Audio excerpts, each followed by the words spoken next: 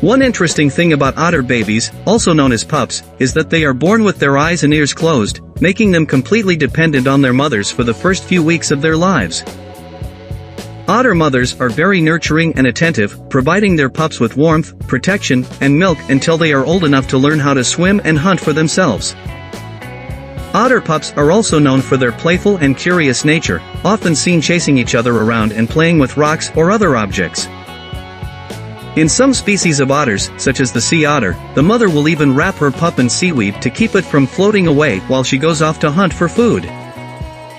Overall, otter babies are fascinating and adorable creatures that are a joy to observe in their natural habitats.